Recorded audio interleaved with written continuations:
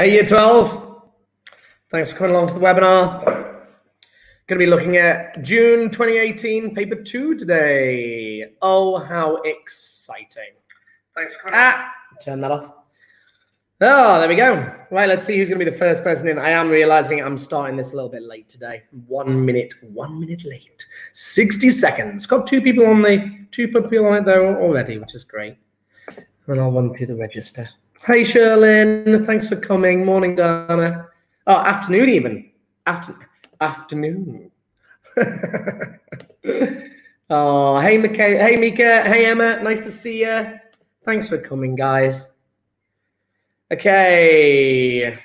Got Dana, got Mika, got Emma, got Sherlyn. It's great.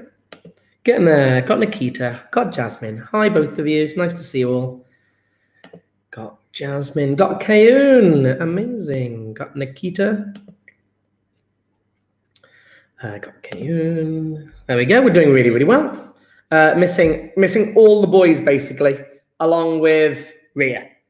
Oh, I'd wondered whether all the boys were going to be late then and the girls were going to beat them, but Tenzi has beaten Ria. I know that there's Ivan. I realized that I think Ria had problems with her internet the last time. Could someone do me a favor and just message her for me, just to let me know whether or not she'll be attending? That would be great. We are missing Ria, Dat, and Ben currently, but we're doing well.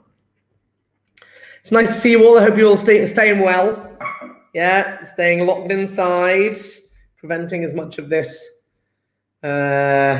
infection as possible. There's Dat. And we're trying to flatten the curve. T-shirt today. I know if anybody's looking at it going, does that say physics?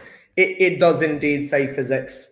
But I was running out of science T-shirts, so I was turned to a physics one. This one was a gift, by the way, from someone else. Clearly didn't know what subject I was doing. That's only two people missing now, I think. Just missing Ben and Ria. I will start momentarily, folks. I'll get going in a minute. Right, I think I'll mark them as missing for now. Ben tends to be late and Ria's having issues, I know. So I'll mark them as missing for now and then I can always fill that in later. Right, okay, folks, so let's crack on with paper 2. So, of course, I taught you guys paper 2 rather than paper 1. Obviously, they're going to be, oh, what's up? Hey, Ben. Ben made it. Just Ria now. If someone could let me know what's happening with Ria, that would be, look, there she is. And there she is. And we're done. Whoop, whoop. Save. All done. Right, guys, let's crack on with paper 2. Okay, so I hope you guys have all been able to enter your data. Yeah, it's nice to see that, lots of you have been trying to get that in now, which is really, really great. I might share with you my screen. Well, I might have a look and see if we can actually see how much of the document has been filled in. I'll do that close to the end. Okay, so here we are. So this is June. So this was done on May 25th. This is June 2018, paper 2 AS Chem. That's what that one is. It's an hour and 30 minutes, so I'll split the paper in half again. We'll see how we get on. Obviously, I'm extending each one of these webinars isn't really a good example of how you can do the paper in the allotted time. I'm trying my best to incorporate a bit of teaching in there as we go. So, okay. By the way, anybody who struggles with any of the language part of things, please do feel free to, pause the video at any point and review it and obviously watch it back as many times as you like. Okay, so which of these species does not have a trigonal pyramidal structure? And the answer is A. Everyone's going to go, how did you do that? Well, I know my examples, folks, and you guys always should as well. Aluminium trichloride is your example of trigonal planar. We can run every single, it's always worthwhile refreshing the process. So aluminium chloride, if we run our process, it's in group 3, so it's bringing 3 electrons. We're going to add on 3 attachments. There is no overall charge, so no need to adapt. 6 divided by 2 to put them into pairs. 3 pairs of electrons. Aluminium, bond, bond, bond. There you go. No lone pairs. This is trigonal planar. 120 degrees. Winner. I suddenly realized what I shouldn't do is really erase this Although on the flip side, I don't, and I know that some of you have access to my notes actually, but not that it makes much of a difference. Ammonia. So we've got nitrogen in group 5, 3 attachments. Ammonia. Let's actually do this properly. 3 attachments. So add on 3. No adjustment for charge. 8 divided by 2 to put it into pairs. 4 pairs. Nitrogen. I'll put 4 pairs, and that's immediately tetrahedral. Yeah, there we go. But what we realize is that this one is trigonal bipyramidal. We've got a lone pair at the top. There are 3 bonding pairs and then 1 lone. So trigonal bipyramidal. Then we get H2O2. Sorry, what am I doing? H3O plus. And then we've got, let's actually do this. This is a funny one, of course. So that's in group 6. Add on 3 attachments. There is a charge plus minus 1 for the charge. Remember, we are counting this process for those people who've never seen this process. What I'm actually doing here is I'm finding the central atom. Now, H3O plus is a tricky one because the central atom is usually first, but in this case, it's not. But this is the central atom, and it has 6 electrons in its outer shell. Add on 3 electrons because each, if we've got oxygen, for each bond that you make, it's going to be a dot and a cross. So each bond, this H is bringing 1 extra. So you're adding that on to the central atom. And then you're going to adjust the charge, and a positive means you've lost an electron. So what we're doing is we're counting the electrons in this. Yeah, minus 1, which is going to give us 8, divided by 2. Now, this is because valence shell electron pair repulsion theory, VESPA. Yeah, we're working in pairs here. So you divide by 2 to put them into pairs, and we get 4. So we've got O with 4 bonds. There we go. But we've got 3 H's, and then, of course, that lone pair must go on top. There we go. Done. Trigonal bipyramidal. PCl5, oh, sorry, PCl3, that's an interesting one. It's going to be trigonal planar with lone pairs above and below. So we've got P's the central, which is in the same group as sulfur, so 6, plus 3. Oh, no, sorry, phosphorus is in the same group as nitrogen. It's in 5. PCl3, add on 3. That's going to give us a total of 8 divided by 2 gives us 4. Oh, it's not what I thought it was going to be. Interesting. So this is going to be P at the center, 1, 2, 3, lone pair on top. Yeah, there we go. So that's a dot and a con, and that's dots. There we go. So it's actually all of them are pyramidal. Bond angles 107. Cool. Same as ammonia. Cool. So next, which molecules contain 3 atoms in a straight line? 3 atoms. Ooh. BF3. So BF3, of course, is trigonal planar. Methane, of course, is tetrahedral. Water is bent. Yeah, water is bent. And sulfur hexafluoride. Oh, very strange. Which molecule contains 3 atoms in a straight line? 3 atoms in a straight line. Oh, fascinating. SF, oh, there we go. 3 atoms. Huh, I was looking for 3 bonds. Yeah, there you go. So SF6 has 3 atoms in a straight line. That took me a little time now. I had to reread the question a few times. Cool. So 3 atoms, not 3 bonds in a straight line. Next, which compound has the greatest ionic character? Okay. So what we're looking here is small cation, large anion. Yeah, most ionic character. So hang on, we want the least covalent. So, notice sodium plus 1 is the same for all of them. So all the same cation. Yeah, there we go. All the same size. And then let's draw the anions on. The smallest is fluoride. So fluoride is the smallest, least covalent character. Yeah, then chloride, which is slightly larger. Yeah, slightly larger. Bromide, which is massive. And then iodide is enormous iodides. That's going to be very covalent. That's going to have lots of covalent character. So the least here is going to be sodium fluoride. The reason being, it has the smallest anion, therefore the least distortion. Because what we realize is that the positive ion is going to see the cloud on the anions. I'm just going to put X minus. This has already got an extra electron, which means it's grown in size already. Yeah, and these electrons are being held by the nucleus. Yeah, these electrons are being held by the nucleus. Well, if you put a positive ion nearby, these electrons are going to get distorted. It's going to do this. Yeah, they're going to find an attraction to this positive ion over here. Well, if I want to increase that distortion, two choices. Shrink the cation. If I make it smaller, it becomes more like a black hole, much higher charge density. I could also just amp up its charge. If I did that, that's going to have a much greater attraction. The alternative is put on a really, really, really big anion that's going to allow easy distortion. Yeah, it means the further from the nucleus, less tightly held, more easily distorted. Great question, though. Next, which bonds which best represents the position of the bonding pair of electrons and the dipole in hydrogen chloride? Well, we know that that is correct and that is correct. That's not and that's not. The electrons are closer to chlorine because it has a higher electronegativity. So what that means is, then of course it's that one. So the answer is A. The reason being is, if you've got electrons that are closer to the chlorine, then you're going to end up with a slight negative charge and a slight positive charge left on the H. I like it. Next. When a system is at equilibrium, it is always true that molecules of reactants stop changing to molecules of products. That's not true. No. The concentration of reactant bonds are equal. No, that's not true either. The concentration of reactant bonds are constant. That is true. The activation energy of the forward reactions are forward and reverse reactions are equal. Ooh. No, that's not true either. But number C is. I like it. Students might question the last. The reason being is we know that when you've got reversible reactions, yeah, well, most of the time they're going to have a similar. So this reaction is exothermic, yeah. We know that that the height of the hump, yeah, that's EA1. That's activity for the forward reaction. Well, the reverse reaction is that size. It's the height of the hump. It's got to get it back up again. Yeah, it's got to go back up to here.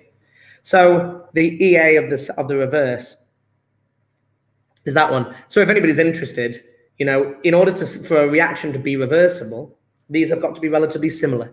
It's nice to kind of talk about that. If it's massively exothermic, if you've got an enormous exothermic reaction, then it'll only go in one direction.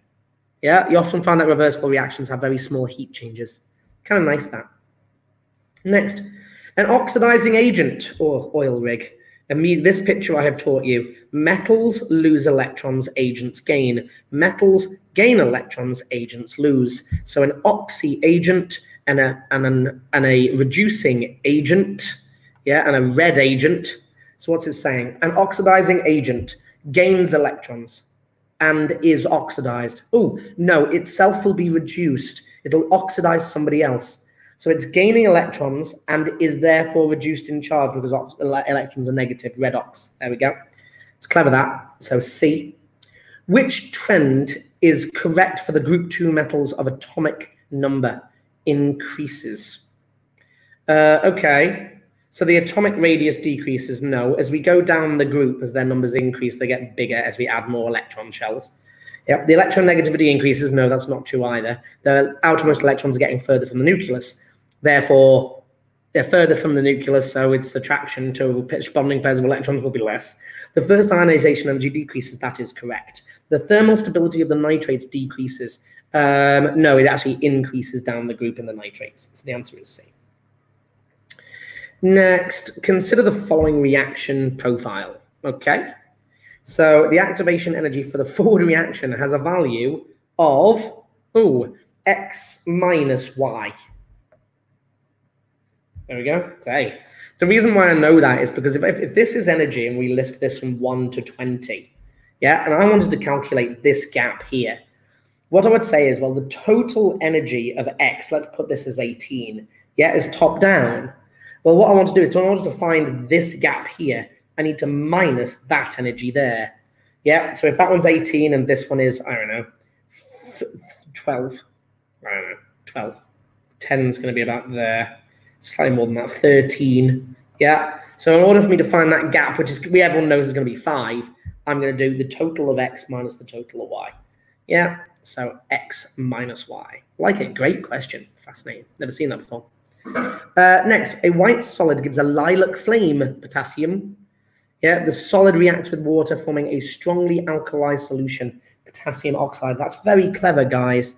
That's actually really tricky. The lilac flame is easy, but of course, they knew that was going to be the case. Yeah, B and D then appear.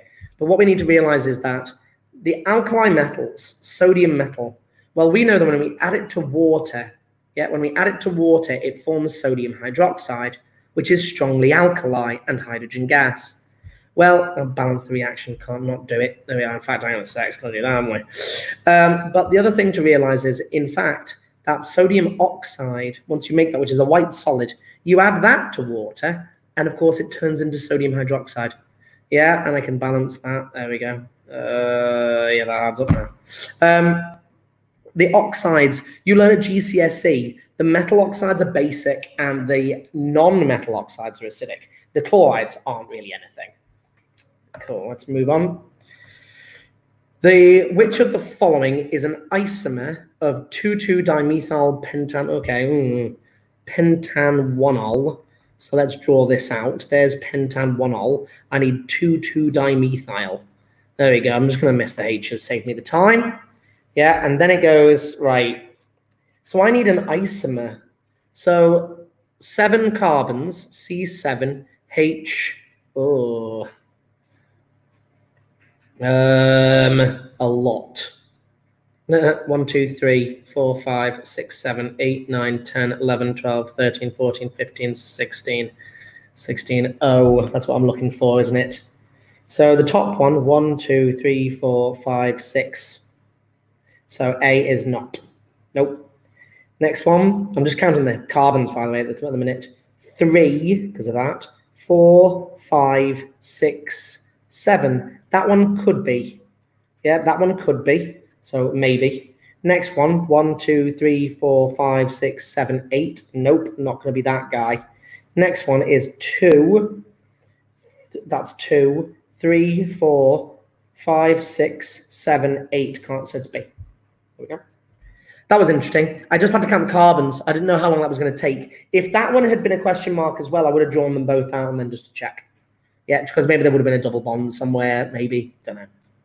Yeah, it's nice then. Which of the following hydroxides is the most soluble in water? Ooh, okay, that's quite clever. So barium hydroxide ion.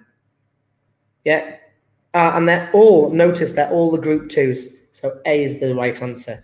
The bigger the difference, the more soluble.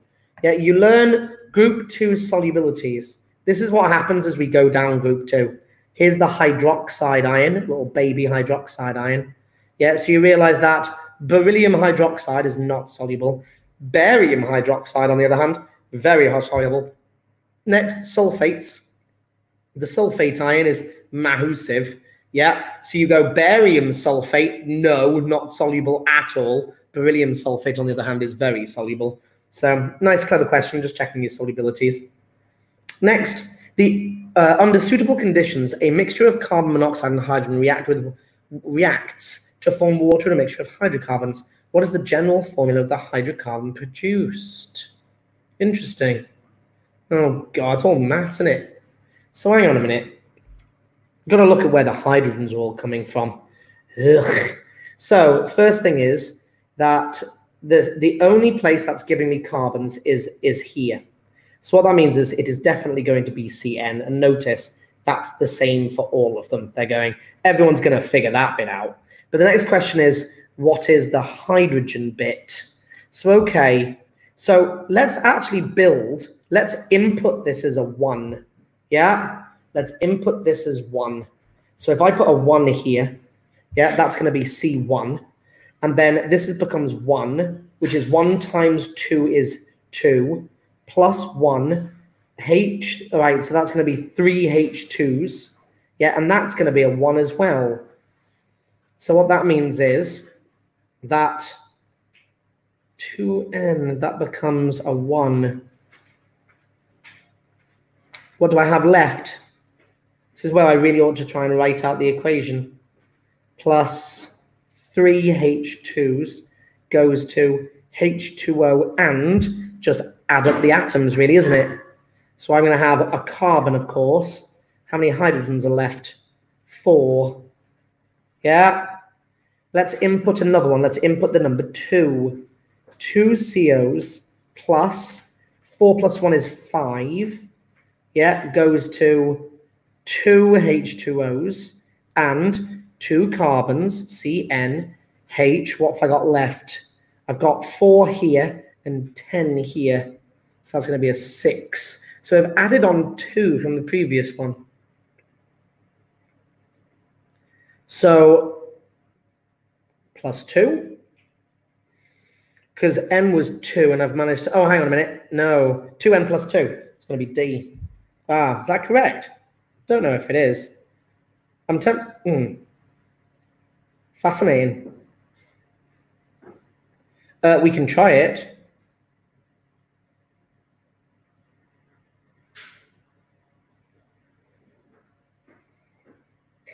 So N, the N on the H's, that's 6. If this N was 2 and it's now 2N plus 2, if I had N plus 1 here, N equals 1, well, that's 2N plus 2 again, so that is correct, so it's D. It's just maths, all maths games. Interesting question. Next, a protective layer of ozone, O3, exists in the atmosphere. This protection mainly arises from ozone's ability to absorb ultraviolet radiation. Yeah, there we go, nice and easy. It doesn't reflect. We know that global warming and ozone has nothing to do. There's no such. We don't reflect anything. The only thing that reflects is something that's shiny. Yeah, this is molecules absorb because they're making and breaking bonds. Next, consider the following equation. So I've got chlorate 5 ion. What value of N is required to balance the above equation? How fascinating. So, by the way, they're running away. Do you notice that? Isn't that nice? Oh, I love Moe. Metal, which is the chlorine, and the M actually stands for anybody who's not oxygen and hydrogen. So chlorine balances. Yeah. Water's for oxygen, which is correct. Yeah. Acid for the H pluses, which is correct. Now we need to balance for charge. So on this side, I have got -1. But on this side, ignoring the electrons, on this side, I have got -1 plus 6. I have +5. Agreed? So I need to get it down to -1. To get from there to there, I need to add 6 electrons. And we're done. So answer is C. Next, the conversion of butanoic acid into butanol is an example of reduction.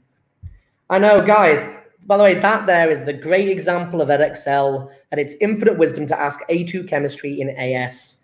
And by the way, they're allowed to ask this because you guys learned to turn an ol into, technically, by the way, this is actually GCSE, but this question is technically, you could do this at year 11, to turn an ol to an oic. Yeah, to turn an alcohol into an oic is oxidation. Well, you guys all know that the opposite of oxidation is reduction. So if we reverse this, that must therefore be red. Yeah, very clever. Next. Okay. Compound X forms compound Y in a reaction shown in the above equation. No knowledge of the reaction is required. The mass of X required to produce. So we've got 8.4 grams of Y, and the yield is 40%. So they were expecting that to be much larger. Let's work out what the original was, folks. Whoa. What mass of X is required to produce at a yield of 40%? So the first step I'm going to do is 8.4 grams is 40%. Well, what I can do is just take 8.4, divide it by 40. That'll get me to 1%. Yeah, so 1% is 0.21 grams. Times that by 100 to get it back up. I was meant to make 21 grams in that output. It's a big difference, isn't it? 21 grams, okay? So if we were going to get 21 grams of this, 21 grams, and it then says the molar masses of all these are, and notice the ratio, so steps. So S1 is get to moles, yeah? So we had to get back to the 21 grams. Step 1, so grams over rams. Yeah, number of moles is grams over rams. Because we need the actual number, otherwise we can't get back to the original. You probably can actually. You can probably do the multiplying on later on. But I prefer doing it this way. Over, what does Y weigh? Well, they've told us the mass of Y. Yeah, so they've told us that Y, which is that one, has a mass of, that's just glucose. Oh, isn't that funny? Same as glucose. 180. Fascinating. 21 grams divided by 180 gives me 0.117 moles. What's the ratio? Step 2 is the ratio. So the ratio, of course, is a 1-to-1. So I'm going to get 0.117 moles of X, and we've been given its MR, multiplied by its MR. I've kept that number on my calculator, by the way, 0.116666666 times by 138, reorganized grams over grams, and I get 16.1 grams. So C. There we go. I like it. Next, which alcohol can be oxidized to form a ketone? Secondary alcohol. Interesting. Well, that's a primary. Nope, it's going to form an aldehyde. Secondary. Yep. Tertiary won't do anything. Primary. Nope, the answer's B. Done. Next, an experiment requires 500 centimeters cubed of solution of nitrate ion concentration. This is prepared by diluting potassium nitrate solution with water. What volume of calcium nitrate solution will be needed? Oh, isn't that fascinating? Got to be careful. It's got 2 nitrate ions. So this is a dilution. So C1V1 equals C2V2. Most useful equation I can ever teach you at all of A level. I know, it's just most students won't go on to do chemistry, but when you do, this is the one that you'll use more than any other. Dilutions they're so frequent, it's just useful. Right, so the experiment requires, so I need a 500 volume at the end of it, and a solution containing nitrate ion concentration, so my final concentration needs to be that. Right, so it is prepared by diluting. So I've got an original thing of calcium nitrate. Now this is the tricky bit. Yeah, because if that's the original concentration of a calcium nitrate solution, the nitrate ions is going to be twice that. Yeah, because remember, if we've got a solution that contains calcium nitrate, when this goes into solution, it fragments, it dissolves. I'm going to form Ca2+, and I'm going to form 2 nitrate ions. So the concentration of this is going to give me a double the concentration of nitrate ions. So that's what I first of all need to do, is I need to double that, which gives me 0.5 times by question mark gives me these times, right, so I can reorganize. So that times by that over 0.5, and I'll get my answer.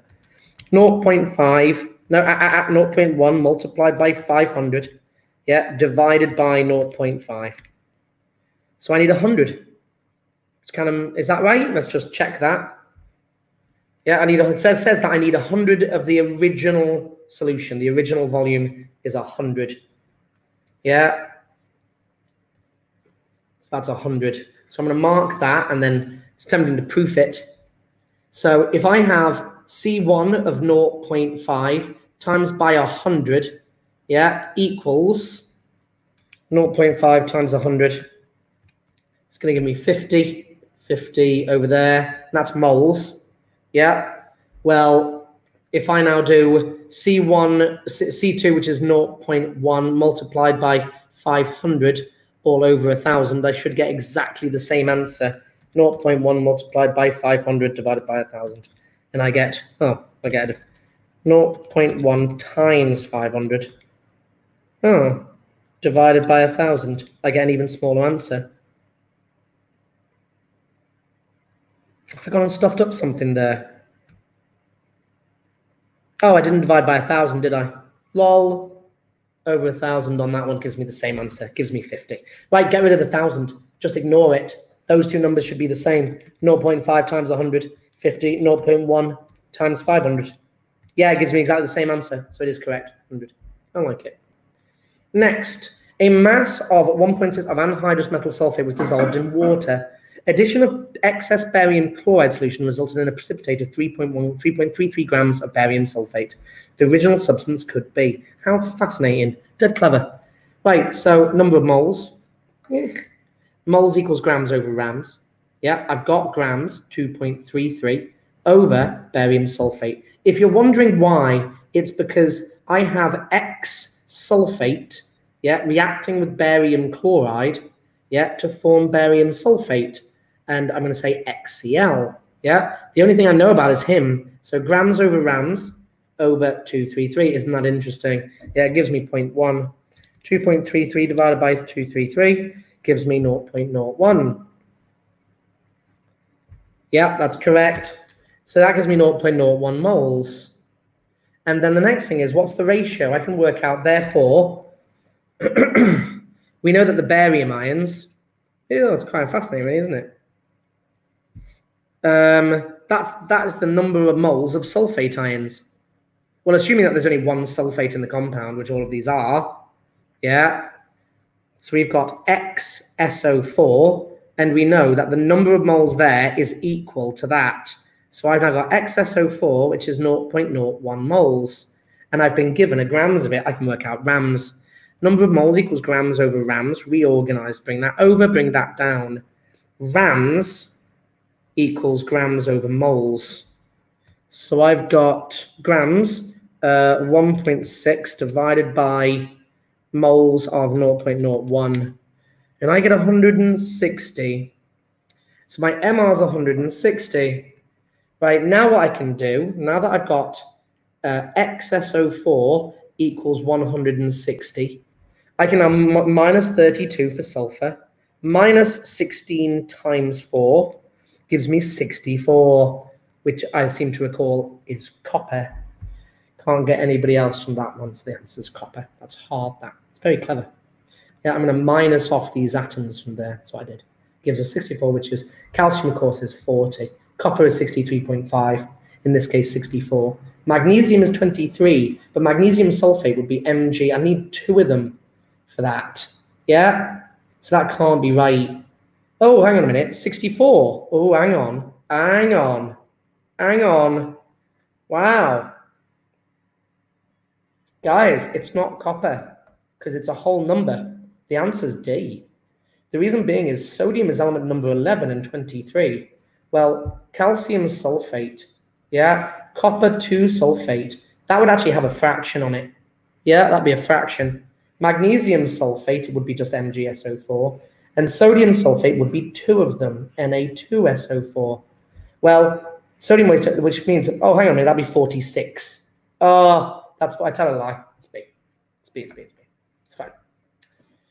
Okay, fine. Answer's B. I would want that to be checked, though. Someone check me on 19, please. First one I've questioned. First one.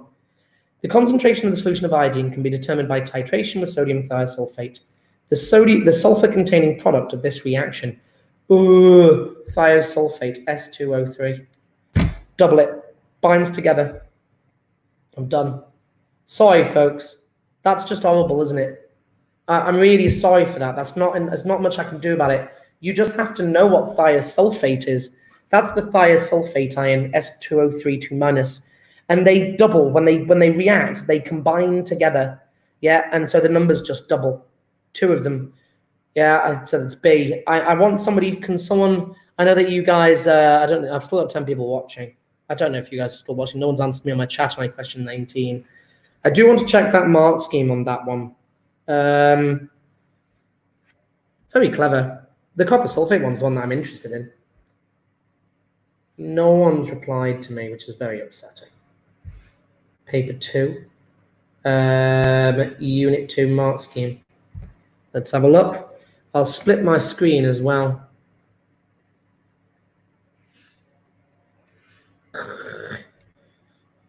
This is not going well. There you go, lob that over there. And then put that one there. There we go. I don't know why this is sideways. How bizarre. Data sheet. That's not what I want. It's definitely not what I want. I want that one over there. And that to be extended. I kind of feel like I want to check the rest of them as well now since I'm here. B. 19 is D. I don't know if I got it right now. I'm all befuddled. The answer's D. C, yeah, and then A, and then C, and then C, and then C. Doing well so far. Number 8 is A. Number 9 is B. Number 10 is B. Number 11 is A. Number 12 is D. Yay. Number 13 is A. Number 14 is C. Number 15 is D. Number 16 is C. Smashing it. Number 17 is B. Number 18 is B. Number 19 is B. Although not very nice that. Yeah, and the last one is B. Winner. 19 and 20, both B. Fab. So nice to just go through those multiple choices. You'll just wait, never mind, it's B. Lol. Nice to go through those guys and to see them. Yeah, we know that these, multiple choice are always tricky. It takes a bit of practice. The more you do, the better you get. Okay. In this question, chemistry is about group 7. Silver nitrate is added to a solution of aqueous containing 2 different halide ions. A mixture of 2 different precipitates, A and B, is formed. When concentrated ammonia is added, precipitate A remains and precipitate B dissolves. Identify the halide ion A.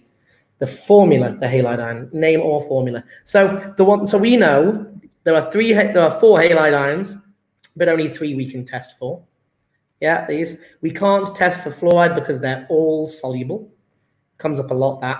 This one forms a white PPT in the presence of silver nitrate. Yeah, and then it vanishes with vanish with dilute ammonia. Yeah, there we go.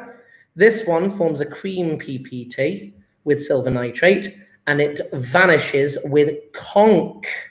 Yeah, with conch ammonia. And then iodine forms a yellow PPT, which never vanishes. So they've used concentrated. Yeah, I'll zoom in now. Concentrated ammonia, A did not vanish, so that's going to be I. The halide ion is iodide. Identify by name or formula 1 possible halide ion in B. So B could be either Cl or Br. Yeah, I don't know, 1 possible. Let's go for Br. Could be either. Yeah. Or formula 1 possible halide ion in B. Write an ionic equation including for the formation of the precipitate of A. Oh, hit a button. Silver gives us Ag plus 1, which reacts with I minus, including state symbols, of course, which gives me AgI. This is, of course, aqueous, and then solid, and that's yellow. There we go. Nice and easy. I got that question wrong. Oh, don't worry. Concentrated sulfuric acid is added to solid potassium chloride. A reaction occurs in which steamy misty fumes give the general formula of the misty fumes, HCl. Next, write an equation for this reaction. So this is KCl plus H2SO4. Now we remember that the F, going back to these people up here, we know that these two do displacements, yeah, with conch sulfuric. Yeah, they don't do redox. These guys here do redox, but these guys just do straight displacement, which makes everything so much easier in this case. Yeah, because I'm just going to switch here. I'm going to form KHSO4 plus HCl. State symbols are not required. How nice. Next. When concentrated acid to potassium bromide, there you go, a redox reaction occurs. A mixture of products is formed, including sulfur dioxide as the only reduction product. Give the oxidation number of sulfur in sulfuric acid. So I've just done this with my GCSE Year 11 class, by the way, just on oxidation numbers with them. So we've got -8 from oxygen, +2 from hydrogen. So we're going to have +6. There we go, +6. And you have to have that plus. No plus, no mark. Sulfur dioxide, SO2, -4, therefore +4. There we go, final answers. Next, complete the ionic equation for the redox reaction. Oh, they're asking me to balance. So we know that the sulfuric acid, yeah, is going to form SO2. We're also going to know that the Br is going to form bromine. And then we just need to balance it. Yeah, so we've got, let's do sulfur first, 1 and 1. Fine, bromine's 2 and 2. Trying to draw my line there to help me balance it. I just need to balance it for oxygens now. So I've got 4 oxygens here, and I've got only a 2, 3. So if I do that, there we go. We do that. Yeah, now I've got 4 H's, and I'm done. There we go. And that all adds up, I think. 6 H's. Oh, nope. Easily done. Always check. 6 H's. Sorry. 4 H's. 4 H's. 1 sulfur. 1 sulfur. 4 oxygens, 4 oxygens, 2 Brs, 2 Brs. All good. Nice. Clever question. Next. When concentrated sulfuric acid is added to potassium iodide, a redox reaction occurs, producing 2 reduction products other than sulfur dioxide. Identify the 2 in each case given observation. So after SO2 comes sulfur. Yeah, so sulfur is the next product, and the sulfur will be a yellow observation, yellow solid. Yeah. The second observation is going to be H2S. Now, do they want the name? Identify, you can give either name or formula. So H2S, yeah, and the observation is a bad egg smell. Bad egg smell. Like it. Toxic gas, very nasty. Next, hydromagnesite. Ooh, is a mineral containing magnesium carbonate. A student crushed some hydromagnesite and added the sample of mass added to excess hydrochloric acid. Give a reason why the mineral was crushed before to maximize surface area, increase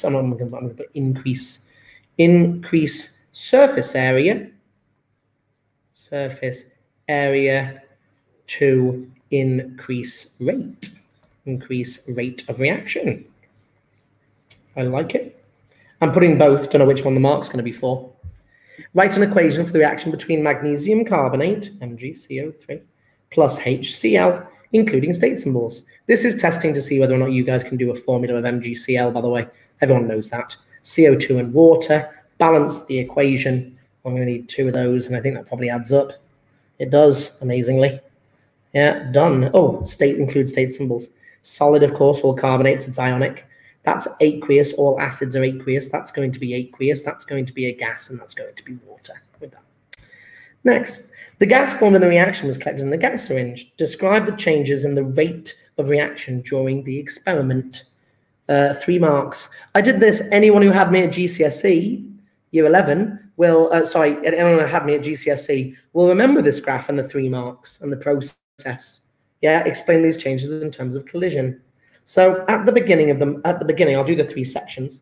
At the beginning of the reaction is the fastest part of the reaction. Then it starts to curve off. This is the linear portion, by the way. Yeah, so there's a linear portion of the graph. That'd be really good if I could use a ruler. There we go. I can use a ruler. How amazing is this? There we go. Let's use a ruler. Love that. Check me out. There we go. So up to there. So this part here is the fastest part of the graph. Yeah, and then it starts to slow down. So if I then change my color, it then slows down on this. I'm going to make my pen a bit thicker. Let's do it in red. Yeah, so this one, oh no. Let's try all that again. Do that in red. So this section here is it's slowing down, and then it gets to that bit there. So this bit here is slowing. Yeah. And then this bit here has stopped. So these are the 3 sections. Let's get rid of the ruler. So describe the changes in rate during the experiment. I'll say changes. So bullet point number 1. Yeah. From 0 minutes to 30 seconds, give or take, to 30 seconds. Reaction has highest rate. I don't think I actually need this. Highest rate. After 30 seconds, to 30 seconds, rate slows down due to reactants being used up, so concentration decreases, so fewer particles per unit volume, fewer collisions, Is that all the space I get? At 3 minutes and, oh, that's weird, isn't it? At 3.5 minutes, at 3.5 minutes, reaction stops. Reagent all used up. I can't fit it on, isn't that funny? I don't think I need that first bit. Nightmare. Reagent. If I write off that line, it won't get marked, by the way. That's a great point to make, by the way. This bit would not be marked. Yeah. Reaction stops, reagents all used up. Used up. Concentration equals 0. No particles to collide. I want to see the mark scheme for that. It'd be fascinating. 3 marks. Use the information on the graph to calculate the volume of number of moles of magnesium carbonate that reacted with the hydrochloric acid. Okay. Well, look, it's rather a nice graph in it. 200 was the volume. Yeah. Volume of CO2 made is 200 centimeters cubed exactly. You guys will not get this anymore. You guys will get PV equals nRT. Yeah, we remember this. We know this. Yeah, you got all the marks. Yay, thanks, Dad. Oh, Dad, you're so good at this. Well done. Thank you. PV equals nRT. Now, you guys are using number of moles is V over 24, and I despise that Excel for using that at A level. It's disgusting. Yuck. For parts C. Yeah, thanks. Appreciate it. So we're going to have number of moles equals 200 over 24,000 because I'm in centimeters cubed and all that jazz. It's rubbish. PV equals nRT is the more important. Yeah, over 24,000 gives me a number of moles of 8.33 times 10 to the minus 3 moles of CO2. Moles of carbon dioxide. What's the ratio? This isn't complicated, is it? The ratio from there to there is 1 to 1. Yeah. Calculate the number of moles of magnesium carbonate that reacted, so it's the same number. Moles of CO2. Ratio 1 to 1. 8.33 times 10 to the minus 3 moles of MgCO3. Done. Calculate the mass of magnesium carbonate that reacted and hence the percentage mass in the... Oh, nice. I like that. Right. Number of moles equals grams over rams. I need mass. Asking me to rearrange times the rams. Yeah, rams times moles gives me grams. So the rams of magnesium carbonate, got to work out the rams of that. 24 point, I've got to be careful here. Periodic table, always check it at A level because there's always like these tricky bits here. There's the A level one. There it is. Magnesium, 24.3. Yeah. So 24.3 plus 12.0 plus 16 times 3. So magnesium carbonate is going to be 24.3 plus 12 plus 16 times 3 gives me 84.3 multiplied by 8.33 times 10 to the minus 3 multiplied by 8.33 exponential minus 3 gives me 0.702 grams. Right, how much do they actually have? Oh, there it is. 0.936. So percentage, calculate the percentage by mass. I've forgotten what 0.936. Seem to recall. Percentage by mass of it, 0.702 divided by that times 100. Yeah, divide that number by 0.936. Ah, made a mistake. 0.72. I've just lost that on my calculator. Nightmare. 0.936 times 100. It's roughly 75%. Oh, hang on a minute. Massive. Huh? Oh, it's in 2 sections. Fine. Okay. Mass of magnesium cut 0.702.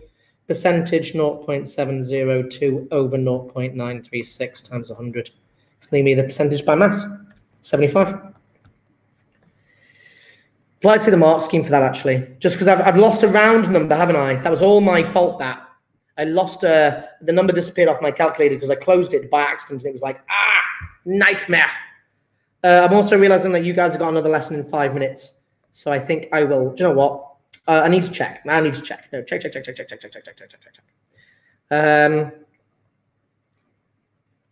Reading, yada, yada, yada. It's all good. 75%. There we go. Allow. Correct answer with or without working scores 1. There we go. Ignore significant figure except for 1 significant figure. Yeah, 80 grams. Lol. 74. So look at that. Use crazy long numbers. 84 grams small. Okay, whatever. Fine, we're done. Cool. So I will leave it there today, I think. Am I at the end of that question? Almost. I'll finish this off. One last question. Explain the effect, right? So the carbon dioxide is being collected underwater. Not the best way to do it. You'd use a gas syringe always. Explain the effect of collecting the carbon dioxide over water would have on the volume of gas collected, and hence the percentage of magnesium carbonate. So you would have less the effect on the volume.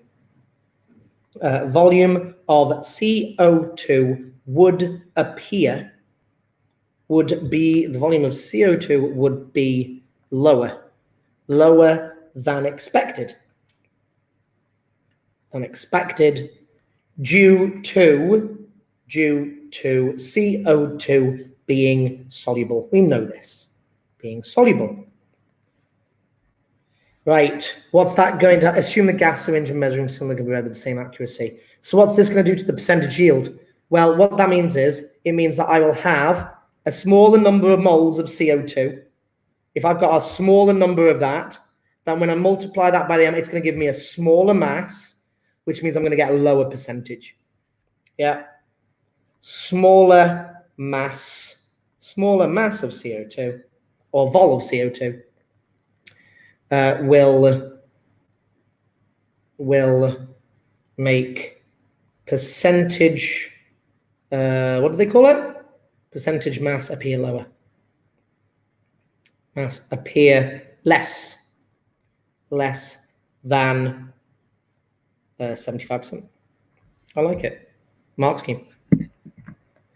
CO2 slightly soluble, absorbs, it remains in water. CO2, so mass is reduced, so percentage by mass is lower. Fine. Guys, 3 minutes left of the lesson. Blimey. Back to you guys. Right, I'll pause it today, guys. I feel like we've smashed through that paper too in an hour. I feel like we've done really, really well. We're up to question 23. I'll finish this off next lesson. If I do it with the other class, it just means that you guys can watch it back and mark it and then fill in your data for me. That would be amazing, folks. Guys, have a great rest of your day, and I will see you all soon. Take care.